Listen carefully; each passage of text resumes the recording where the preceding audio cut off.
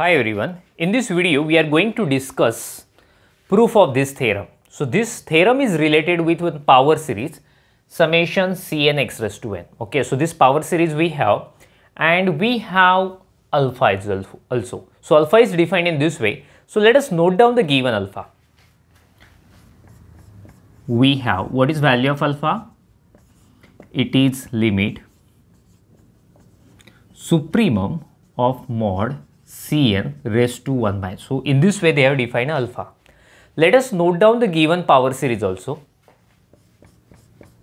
We have summation n running from 0 to infinity Cn x raised to n. So this is a power series we have and we have to prove that its radius of convergence is 1 by alpha, where alpha is defined in this way. What we have to prove? We have to prove its radius of convergence is 1 by alpha. The meaning of radius of convergence we have already seen in our previous video, right? So let us start to discuss. So what will I do? I am going to compare this series with a series of real numbers. Comparing it, let me write, comparing it with. So we know that series of real numbers generally we write in this way, summation n. This time we have a power series. So if you compare, you can easily say n is equal to Cn x raised to n. So let me write here, then the value of n is Cn x raised to n. So before starting the actual proof, I am going to work on one simple thing. Okay, I am going to find the value of one limit. So let us find it first. We have some space, let us use, okay. So consider,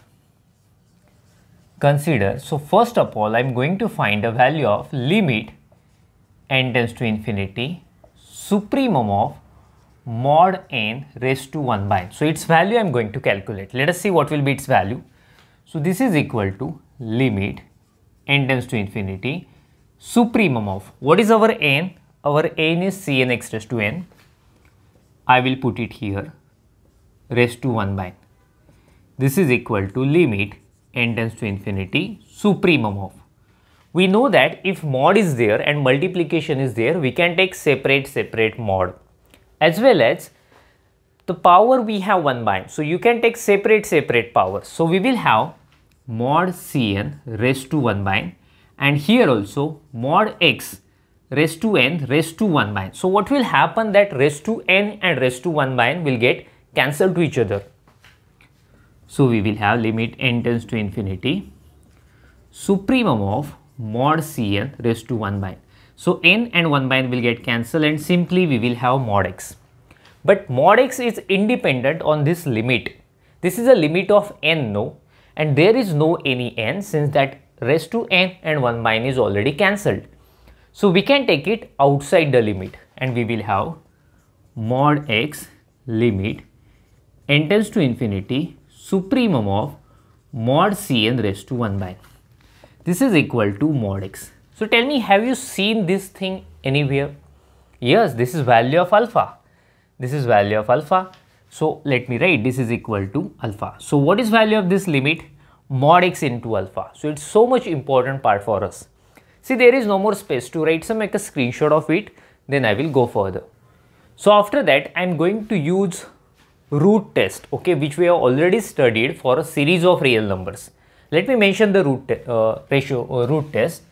So by root test we can write summation n, okay, so this is series of real numbers, is convergent if limit n tends to infinity mod, okay, there is supremum, no, supremum mod n raised to 1 by n is less than 1. The series is convergent if this limit is less than 1, and obviously and divergent if that limit n tends to infinity supremum of mod n raised to 1 by n is greater than 1. This series is convergent if this limit is less than 1, and it is divergent if this limit is greater than 1. But see, this series n is nothing but Cn x raised to n. N is nothing but Cn x raised to n. So let us write the same thing in terms of power series. So therefore we can write summation n running from 0 to infinity. N is our Cn x raised to n. So summation Cn x raised to n is convergent if value of this limit already we have calculated, and what is its value? Mod x into alpha. So it is convergent if mod x into alpha is less than 1, and divergent if value of this limit is greater than 1. So what is value of this limit? Mod x into alpha. If mod x into alpha is greater than 1, right? So let us write the same thing in another way. Therefore, or that is summation Cn x raised to n running from 0 to infinity is convergent if mod x into alpha is less than 1. Let us shift alpha on that side. Okay, what I am doing, I am shifting alpha on that side, then we will have mod x less than 1 by alpha. Actually, I am writing the same statement just by shifting alpha in right hand side. Okay, and divergent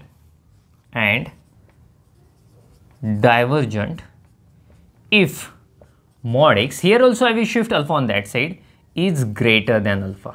Okay, so it is convergent if mod x less than 1 by alpha, and it is divergent if mod x greater than 1 by alpha. Okay, so just make a screenshot of it, then I will go further.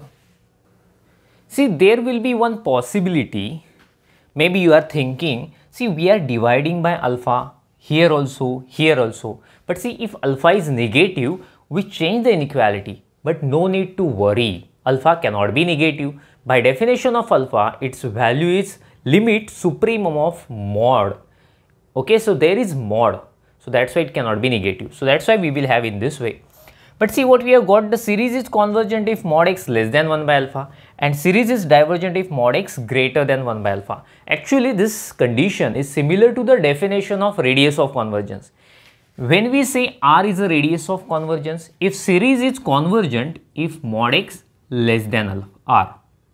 What we say, series is convergent if mod x less than R, and the series is divergent if mod x greater than R.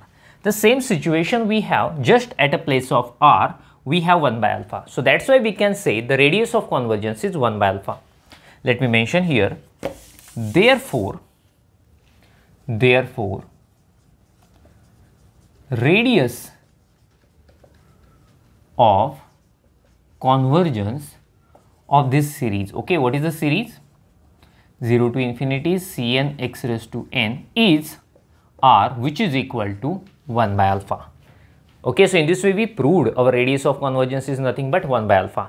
See, there will be two possibilities. If alpha is 0, see, if alpha is 0, we will have 1 by 0, which is infinity. That means radius of convergence is infinity. And in case if we get alpha is infinity, then 1 by infinity is 0. That means radius of convergence will be 0. So in this way we proved this theorem.